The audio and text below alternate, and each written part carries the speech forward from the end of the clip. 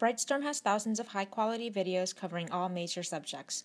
Please check out more at www.brightstorm.com.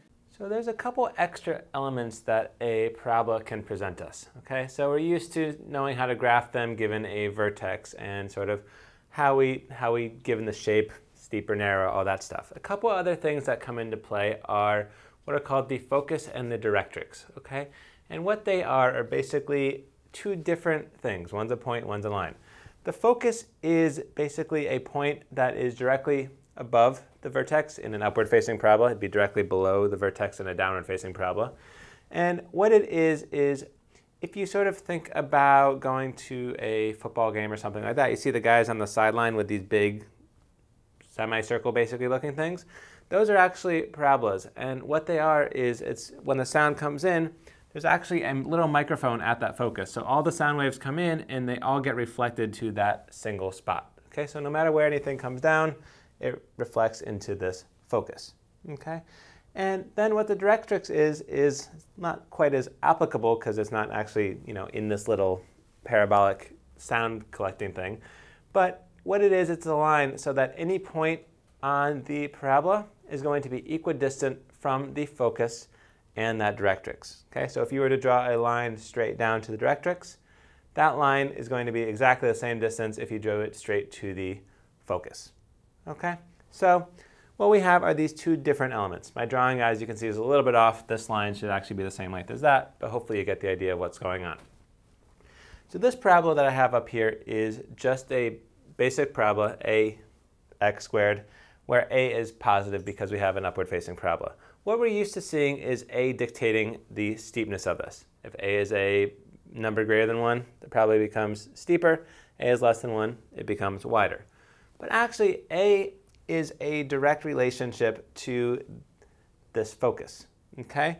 And really, what we call is, we're used to saying parabolas, or the equation for quadratics are ax squared plus bx plus c.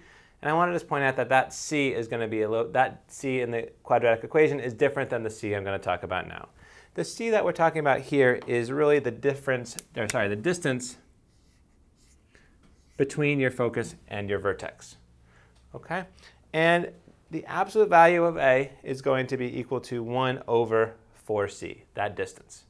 Okay, so that's actually one way we can figure out exactly how steep or wide this parabola is by knowing the distance between the focus and the vertex. Okay, the one other thing I want to talk about is we know this distance c between the focus and the vertex is c. We also know that's going to be the same distance from the point to the directrix, so that by default, right at that vertex point, that's going to be the same distance c from the directrix to the vertex. Okay, so the main thing from this little talk is the focus is a point where everything, if you're creating lines that are coming straight in, are going to be deflected into this focus.